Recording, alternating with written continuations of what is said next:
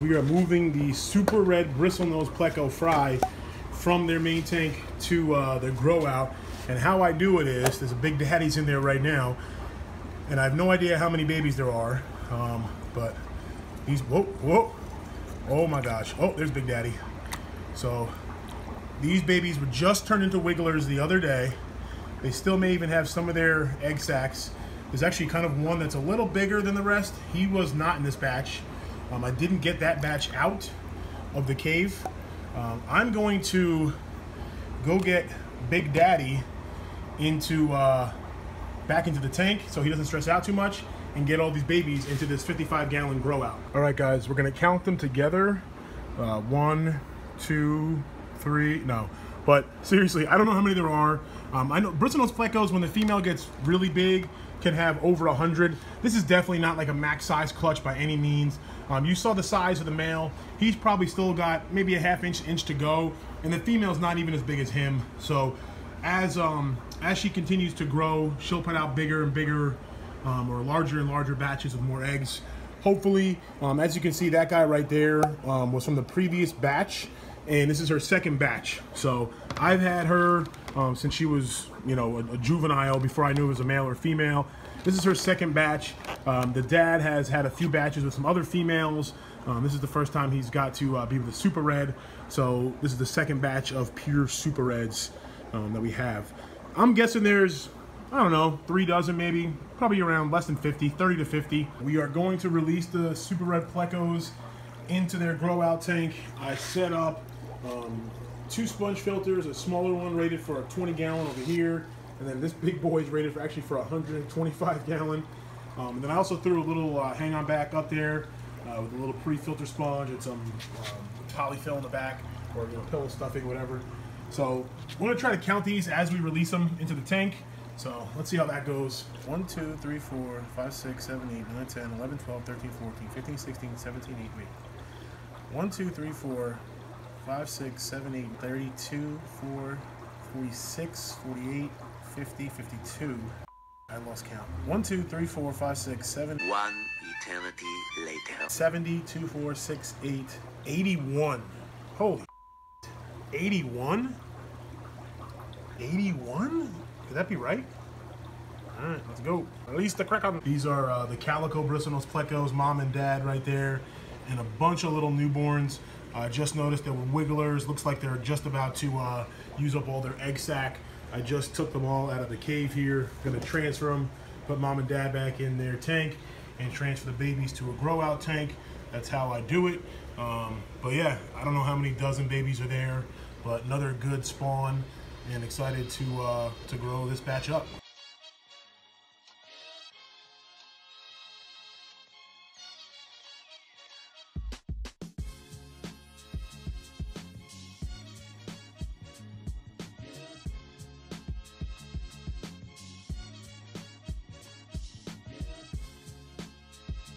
Pretty exciting day here in the fish cave. I know it's not the clearest, but there is a Bushynose Pleco male, and they are eggs. Actually, they're wigglers up there. You can see on the top of the cave, all those little wiggly things. That is a batch of lemon blue-eyed eggs. And what do you know? The cave next door, calico, same thing. This time, I think they're hanging out to the left there. You can see there are some Bushynose Plecos wiggling over there. And this calico dad is actually one of the babies from the last batch that I didn't grab on top of the cave. And there's 3 tanks, 3 pairs. And what do you know? This guy over here, there's eggs in there too. Here are some of the super reds that are for sale right now at wildfishtanks.com. All the plecos there are about 1.25 inches or so and unsexed. I try to do my best to provide, you know, a male and a female, although at this size, it's still difficult. But these are the super reds. As you can see, they're growing fairly quickly. These guys came from this tank, and they were born on 8/23, and it is now the end of October, so they're about 2 months old, and they're already, you know, over 1 inch, 1.25 inches, and, you know, growing fast and growing healthy on green beans or pashy, zucchini, and different wafers. These are the lemon blue-eyed plecos, the L144A, that are also now available on wildfishtanks.com. These guys are about 1.25 inches or so, maybe even a little larger in some of them. Once again, these fish are only, these are born on 9/4.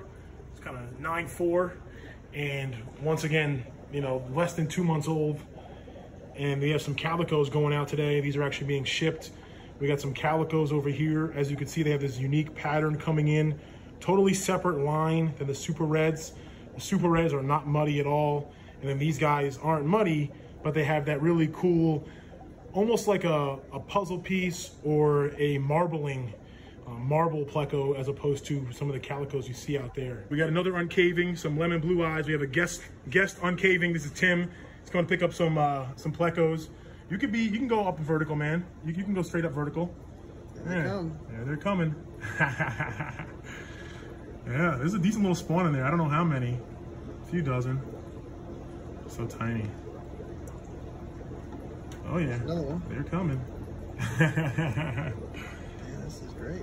And what you can also do is try turning the cave upside down. I know it sounds crazy, but or even like, yeah, upside down like that way, yeah.